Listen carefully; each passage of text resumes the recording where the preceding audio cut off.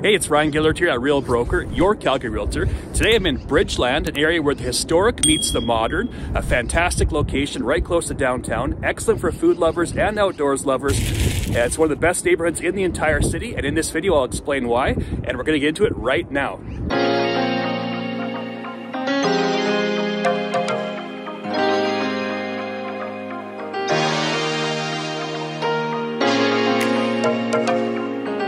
Now, before we get into it, my goal this year is to make about 2 to 3 videos like this every single week. So if you do like the content, like and subscribe to receive all those notifications as soon as these videos come out.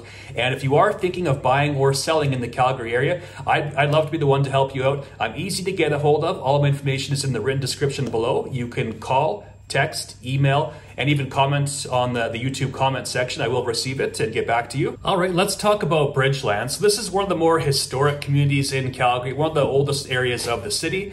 And at one point, it was the area where you'd see a lot of Italians, Germans, Russians, Ukrainians moving into this area. At one point, it was called Little Italy, I believe. And there are still some remnants of that, which I'll get into as we go forward. It's also one of the hot spots of the city where you see a lot of trendy restaurants, cafes, diners, shops. Great access to a lot of dog parks and walking trails and stuff like that. And it also has convenient access to downtown. You just have to walk right across the bridge into downtown. There's also a C-train line, so easy access to downtown, a great walk score, and one of the most vibrant neighborhoods in Calgary. All right, let's start off with the location of Bridgeland. So I'll zoom out just a little bit here. So here's downtown Calgary. Downtown Calgary right here, and Bridgeland is just across the river from downtown to the northeast, and that's this section right over here is Bridgeland. So I'll zoom in just a little bit more. So the boundaries are Edmonton Trail is the west boundary. I believe it's 7th Avenue. I could be wrong. There's a giant hill right here separating Renfrew from Bridgeland. I believe it's 7th Avenue, and then it'll come all the way over here to Tom Campbell's Hill. This whole section right here is referred to as Bridgeland. And why I like it, it's just a very central location, easy access to everything pretty much. So they don't call it Bridgeland for no reason. There are lots of bridges you can see here, 1, 2, 3, 4, 5.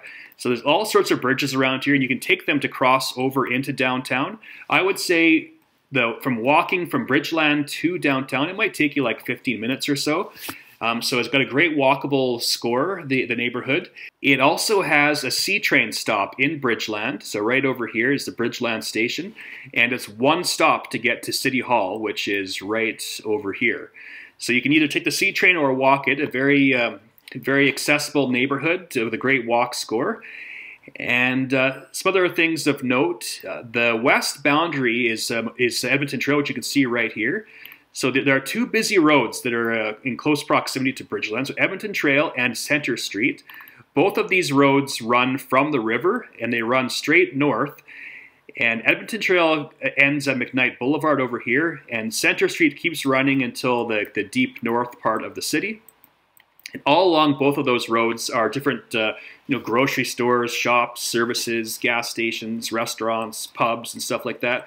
So you have access to all of that along Edmonton Trail. And in the actual neighborhood itself, there's all sorts of different high-rise buildings, there's low-rise buildings, there are shops, restaurants. The main street here is 1st Avenue, which you can see right here. I'll get into this a bit later on, but this is kind of like the main drag of Bridgeland, where you'll see a lot of the trendy stores and restaurants. Other things of note is that the Calgary Zoo is this section right over here. And the Calgary Zoo is one of the better zoos in North America. So if you are in this area, you should definitely check it out. So you can walk there from Bridgeland. So you have easy access to the zoo. Tom Campbell's Hill Natural Park. This is a great spot. There's a dog park over here. One of the best dog parks I've seen. Excellent views of the downtown. And there are, running paths and stuff like that in this area. So a huge park. There's also the Telespark Science Center over here. I've actually never been here yet, so I can't comment too much, but it does look pretty cool. That's another amenity in this area that you might want to check out. And the last thing to point out here is you also have easy access to the running trails along the river. So all along the river on both sides of it, it's just a long, continuous path, excellent for outdoors lovers. It connects throughout the entire city. I believe that you could take the path along the Bow River. I think it goes all the way to Banff. Now, I could be wrong, but it stretches for a long ways. And so it's a good spot for outdoors lovers as well. Next up, let's talk about all the different cool stores in this neighborhood, and there are a lot of them. It was known as Little Italy in the past, and there are still lots of Italian restaurants throughout this neighborhood. I just found two of these on my drive today, La Brezza and La Dolce Vita. I'm not sure if it's La Dolce Vita or La Dolce Vita, but there are others, lots of pizza shops as well. So a lot of remaining Italian roots in this neighborhood still. And next up is the Bridgeland Market. This is a very interesting place. They have a variety of different things like cheese, charcuterie, gift baskets, flowers, and groceries. And there's also a Blush Lane organic market. And there is a wide selection of restaurants here. They're not all Italian. This one, Zephyr and Shy, is a fusion restaurant, and they're all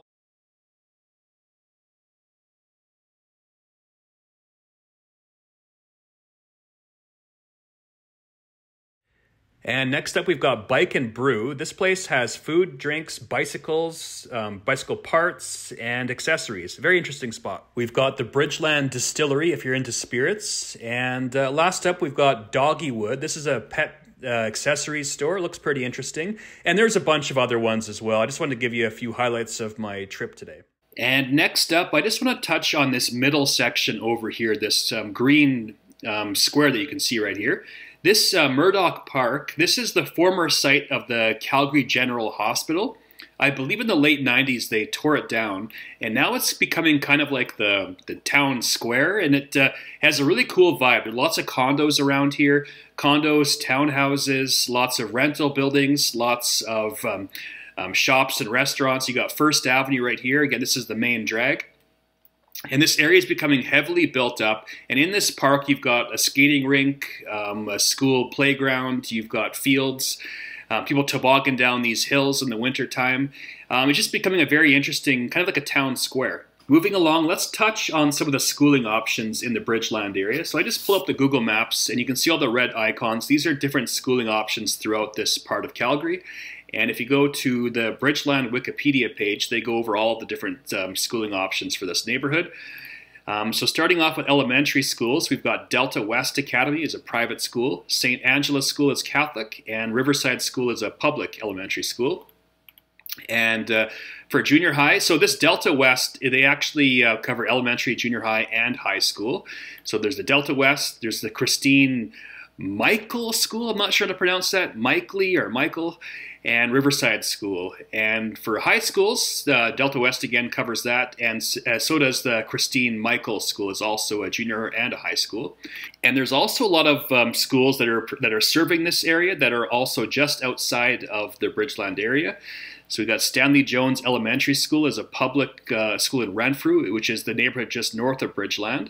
Colonel McLeod Junior High School, also in Renfrew.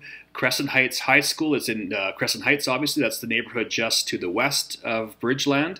St. Alphonsus Junior High School in Renfrew as well. That's a Catholic high school. And St. Mary's High School is in the Mission neighborhood. And last up here, let's touch on some of the real estate market stats, and I'll show you some of the properties as well, just so you get a sense of what kind of properties there are here and how much they go for. So the average price in Bridgeland is $554,000. That's a combination of all of these four sectors: detached homes, duplexes, row houses, and apartments. It says no data for semi-detached. That just means there hasn't been any duplex sales recently, but they are around in this neighborhood, but not as common as townhouses and apartments. And so let's touch on detached homes first. So the average price, $654,700.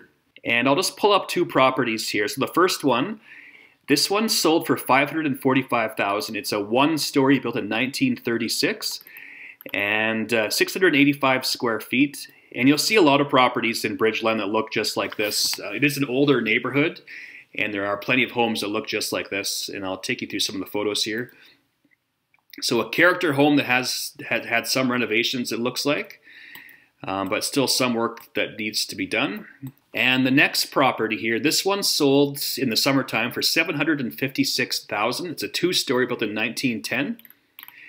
1,261 square feet, 2 bedrooms, 1.5 bathrooms, and it has a single detached garage. And I'll just show you some of the photos here. A lot of properties in this neighborhood look like this as well.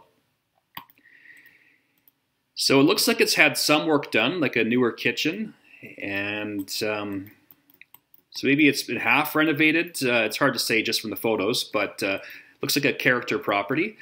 And the last property that I'll show you here is the extreme high end in this neighborhood. So this is the highest priced home that I've seen sell in Bridgeland. It went for $1.725 million. Now this is extremely rare. You don't see too many properties that sell this expensive in Bridgeland. So it was built in 2012. It's a 2-story, 2,631 square feet, 3 bedrooms, 3.5 bathrooms, a walkout basement that's finished, and a double detached garage. And I'll show you some of the photos here. So it looks like it has a nice view of downtown. Pretty nice looking property. And that just gives you kind of the range of what detached homes are selling for in Bridgeland. Now let's take a look at a townhouse in Bridgeland. This one sold for $489,900. Now again, the average price of a townhouse here is about $520,000, so this one's slightly below the average, but not by much. Now this one was built in 2003. It is 1,278 square feet, 3 bedrooms, 2.5 bathrooms, and I'll just show you some of the photos here. So, nice looking building. And you'll see a whole bunch of townhouses in this area that look kind of like this. So it's a good example to give you here.